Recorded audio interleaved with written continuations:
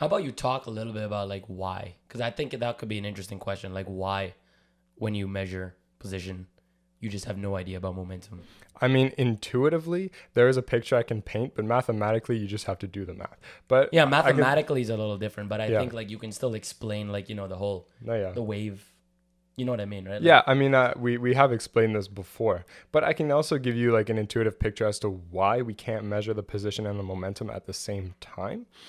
And that all comes down to the fact that when you zoom into matter a lot, things like the very act, and I remember being so confused about this. Like, why is the fact that I observe something changing the properties of the thing itself? And here's why, because when you zoom in so far, the size of photons, well, I'm not going to talk about the size of photons, but, you know, like a photon itself and a particle, like interact on the same like energy type level. You know what I mean? That's like if I send a photon at an electron, that electron can absorb the energy from the photon and, you know, become more excited, or it can emit a photon and become less excited if it's in a bound state of an atom, you know, whatever.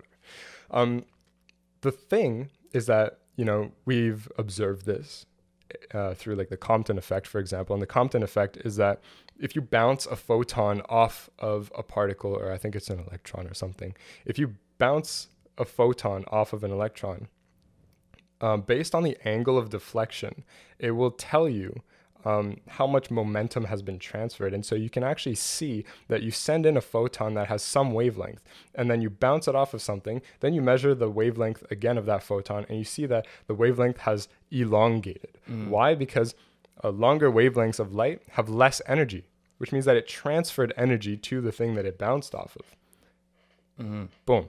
Now, here's where it gets interesting. What if I say I want to measure the position of a particle? What does that really mean? That means that, well, I need some like visual representation or some like numerical representation of that position in some coordinate system.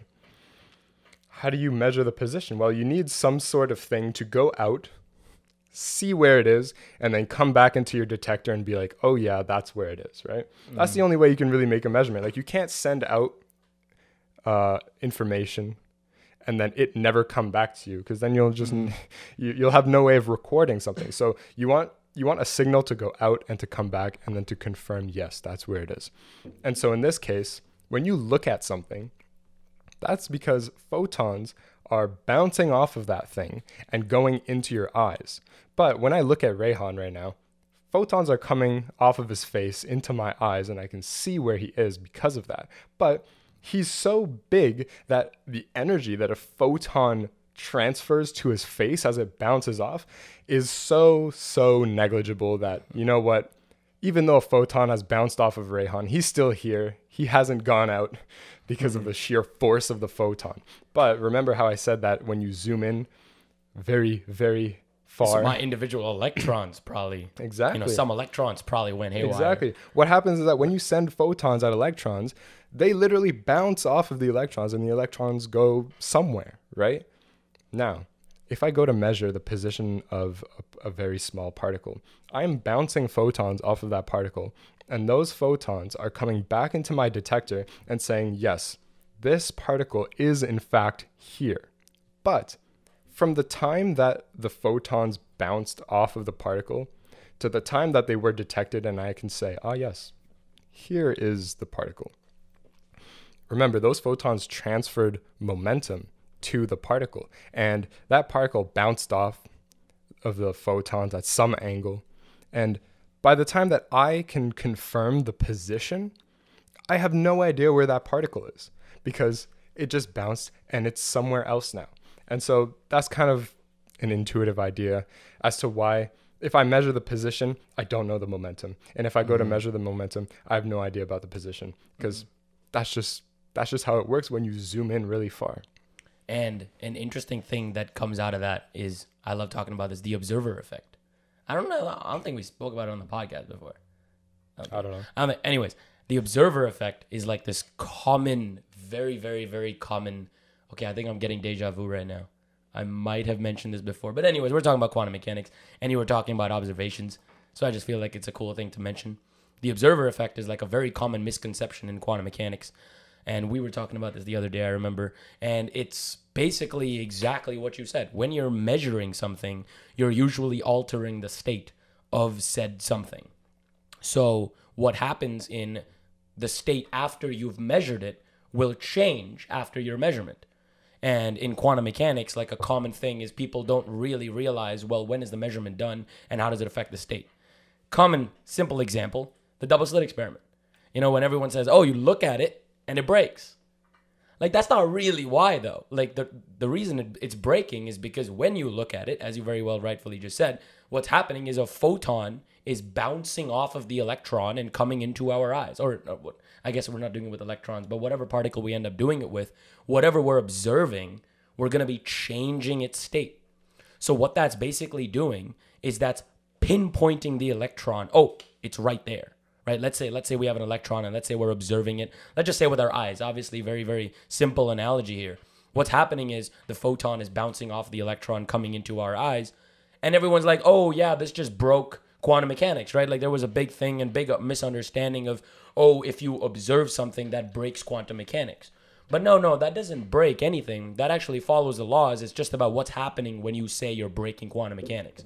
And this is the observer effect. That when you observe something, you basically change its state. And therefore, any measurement made with said state after observation is completely futile. Right? Super powerful. I wanted to talk about the Schrodinger equation. Oh, that's a crazy one. Because the Schrodinger equation is very, very cool. So, what is the Schrodinger equation really saying? It's essentially an eigenvalue equation, which just means that if you have some state, if you measure the kinetic energy of it plus the potential energy involved, you will get the total energy. And so that's all the Schrodinger equation is saying. It's saying that you have the first term is minus h bar squared over 2m times the second, or I guess the Laplacian of the thing. The Laplacian is just, you take two spatial derivatives in each direction. And it turns out that, I'm not going to explain why, but it turns out that the second derivative, let's just talk about one-dimensional wave functions here.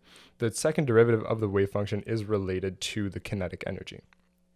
Then, for the potential energy, you just multiply the potential times the actual function. And that's equal to, I think it's like I h bar times the time derivative of the thing. Now, what does all this really mean?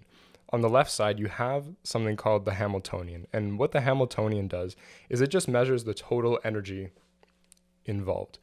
And on the right side, you have just the energy of the thing times the thing itself. So it's if you break it down, it's really simple, but it's still hard to use if you're taking quantum mechanics right now. It's still kind of, they pose you a problem and you just have to play around with the mathematics and solve it. And I want to talk about one of the problems I did this year, but it might go on for too long, so I'm just going to get to the point of what I'm trying to say.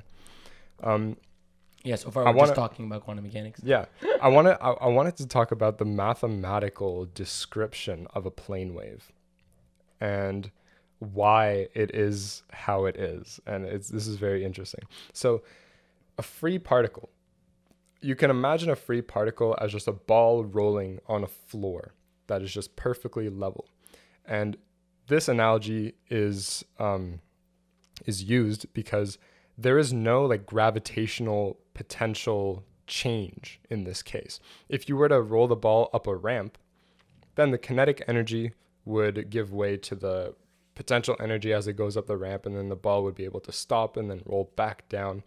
But if there's no ramp, the floor is just, we're assuming no friction, the floor is just flat, and you send a ball at a specific momentum, it will have that momentum forever. And so one of the defining qualities of this ball, and now think of the ball as a particle. So one of the defining qualities of this particle is that we know its kinetic energy because we say, or I guess we can observe the momentum to have one single value. And if we measure it now, it'll have the same value later because there's nothing that can change that value. There's no sort of potential that'll be able to take away from that. And so, why is it that we have no idea about the position? Here's why. So if you use the Schrodinger equation, you look at the right side of the equation where there's a time derivative. The energy term in here is just the kinetic energy. And so when you take a time derivative of this state, what you're going to get, or you multiply it by IH bar, whatever. Essentially, when you take the time derivative, you should have the energy times the function itself. Now, you don't have to understand, if you're listening to this right now, you don't have to understand like half of the things I'm saying. Just understand the key points. And here's a key point. The key point is that when solving the Schrodinger equation, half the time you're guessing, because that's what we had to do in the beginning, right? Now we know, a very good way to describe a free particle. And it uses like exponentials and like imaginary exponentials, meaning that it's like e to the I, in this case, IPX. Sorry, not IPX. I'm not even going to bother saying the math. Yeah, you don't have to talk any about the math. Just like talk about the concepts. Yeah. So when you take the time derivative of one of these exponentials, you will have the energy term come down from the exponential, because that's how you take derivatives, and chain rule, and it comes down, and you have this momentum value, and because that's the only thing contributing to the energy, and we know the energy of the particle because we gave it a momentum, you can guess this exponential as a solution, and as long as it works, right? As long as it works in the Schrodinger equation, then it is a valid way to write down the state.